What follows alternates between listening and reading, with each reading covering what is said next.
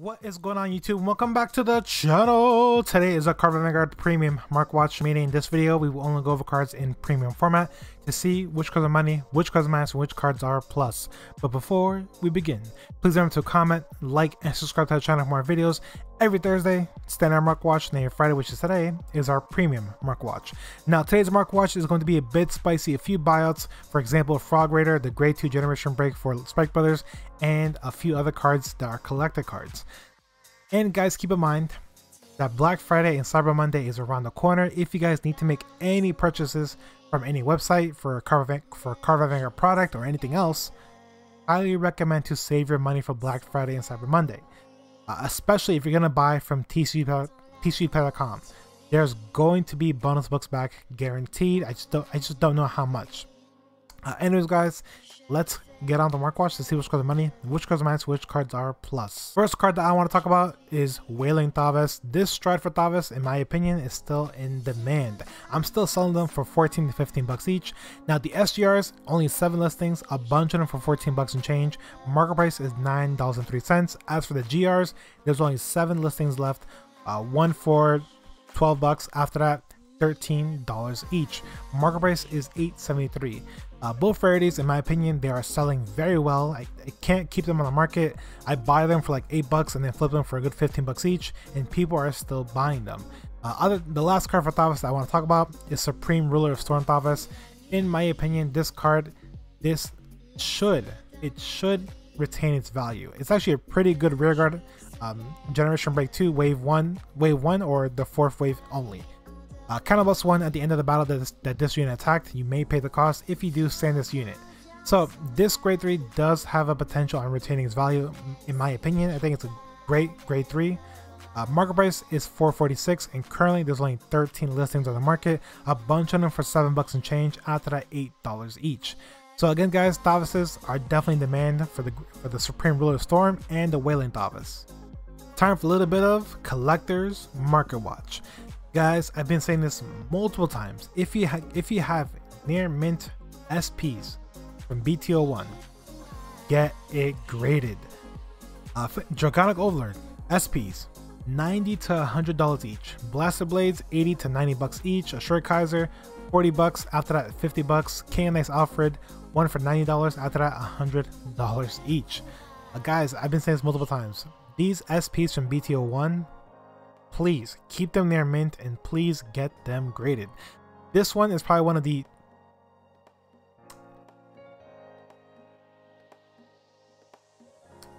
apparently $1,000 for an SP Battle Riser. Not gonna happen. I mean, you can probably get away with selling it for 100 bucks, but $1,000, no. This is pushing it a little bit way too far. Realistically, if you guys have a Battle Riser SPs, you can probably get rid of them for at least $50 to $80 each SP. This, in my opinion, wouldn't be a bad investment. SP Logan Magus, the first SP heal trigger that we've ever received in Cardfight Vanguard. You should probably buy them for 13 bucks each if they're near mint, and then you could probably flip them for a good 40 to 50 bucks later. Like I said, later. It wouldn't be a bad investment to buy them now for 13 bucks each and then sell them later for 50 bucks each graded, or maybe even more than 50 bucks. And the last card that I want to talk about from this set, the original RRR version of Blaster Blade. Now this card is still up in the market. Market price is $1.49, but there's only 5 listings on the market. One lightly played for 13 bucks, after that $15 each near mint. Again, guys, Blaster Blades, they're still in demand, especially the latest reprinted version, which we received in the Legend Trial deck. This Blaster Blade, even this one is actually going up in the market. Market price is $1.30, but there's only 5 listings on the market, a bunch of them for 5 bucks each. So again, guys, almost all versions of Blaster Blades, all of them are up in the market. Speaking of Blaster Blades, let's talk about Blaster Blade Liberator. Now this SP has been around the $20 range for a good minute. As for the triple Rs, they've been slowly leaving the market. Market price is $5.60, but there's only 4 listings on the market. 2 for $6 and change, after that $7 each. As for the SPs, $20 each. In my opinion, this also wouldn't be a bad investment. If you guys have the capital, you can probably buy them for $20 each, SP near mint, and then flip them later on in the future for a good $50 to $60 each. The original Soul Saver Dragon. Now the SP version, only 1 listing on the market, lately played for $42. Market price is $50 each. Again, I'm pretty sure this card will get bought off the market eventually, and then eventually this card has the potential on becoming a $50 card. As for the triple Rs, only two listings. 1 for $8, after that $20. Market price is $4.49.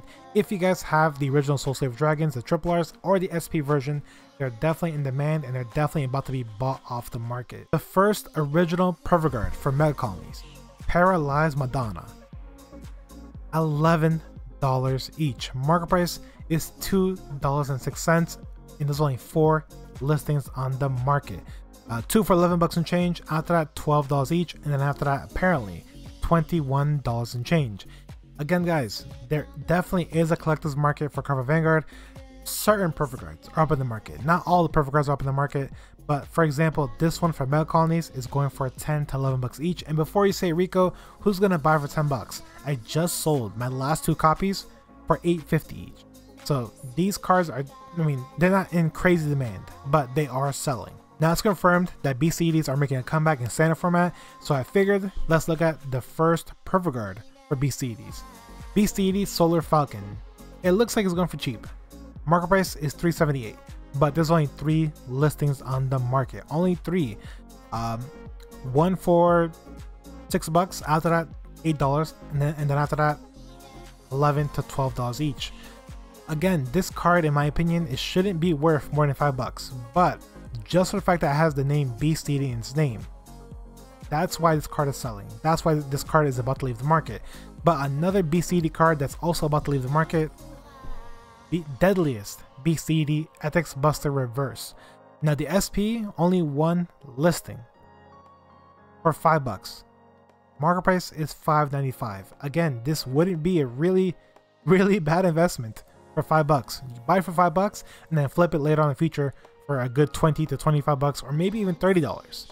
As for the triple Rs, the triple Rs only 2 listings, 1 for $2 and change, after that $5 each. Market price is $2.19. So again guys, this honestly wouldn't be a bad investment to buy for $5 and then flip it for a good like $30 to $40. Now I'm pretty sure a lot of you guys do not remember this card. Wink Killer Misery, the infamous grade 2 generation break for Sprite Brothers. It looks like it's only going for $6 and change. Market price is $1.95, but there's only 6 listings on the market. 1 for $6 and change, after that $10, after that $11 to $12 each.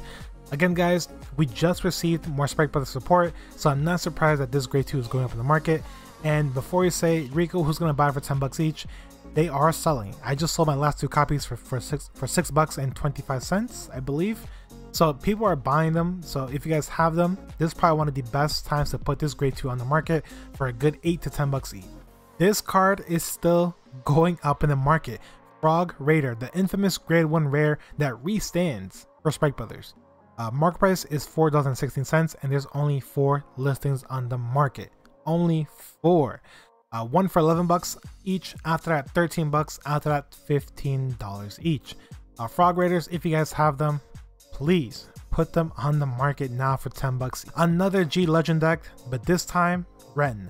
Now this trial deck came with a bunch of good cards for Shadow Paladins, and Dark Knight Maiden Maka is one of them. The triple Rs are still holding between the $10 to $12 range. Market price is $6.78, and there's only 3 listings on the market. And even the common version, only 3 listings. 2 of them for $8.95. After that, $10 each. Market price is $2.23. But another card that's also been going up in the market from the set, Dark Heart Trumpeter. Now the triple Rs, only 4 listings, $10 each. Market price is 92 cents, but the commons are still around like 70 cents or 80 cents each. But these are definitely selling. People are definitely buying them. I just sold I sold 11 copies, I believe, 11 or 12. I sold a bunch of them for $5 each. So this card is definitely selling. If you guys have this card, put them on the market. Last card that I want to talk about, Star Vader Vote Line. This grade 1 rare for Link Jokers, in my opinion, has a slight potential on going up in the market. Just for the fact that Star Vader Chaos Breaker Dragon is making a comeback, and potentially the lock mechanic will also make a comeback. If you guys don't know what this card does, rearguard effect: when an attack hits a Vanguard during the battle that this unit boosted, choose one of your opponent's locked cards. That unit cannot be unlocked during his or her next end phase. So basically, it keeps that card locked until the next turn. At the moment, they're going for $5 each. Market price is $5.84, and there is 9 listings on the market.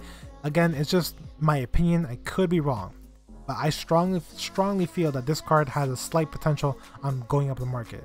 Alright guys, that's today's Mark Watch. I hope you guys enjoyed the video. If you guys did indeed enjoy the video, please give it a thumbs up. If you guys are new to the channel, please subscribe to the channel for more videos. Every Thursday, standard Mark Watch, and Friday, which is today, is our premium Mark Watch. Now today's Mark Watch was full of a few buyouts. The biggest buyout of all, of course, is Frog Raider, $10.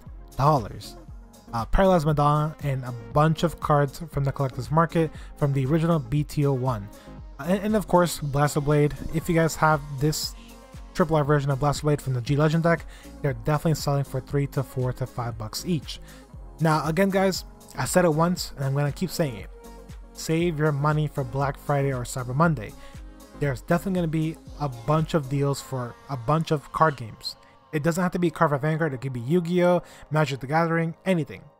Just save your money for Black Friday and Cyber Monday. There's going to be deals out there. You just have to look for them. Anyways guys, I hope you guys are doing well. I hope you guys are being safe, and I hope to see you guys always next time. Deuces.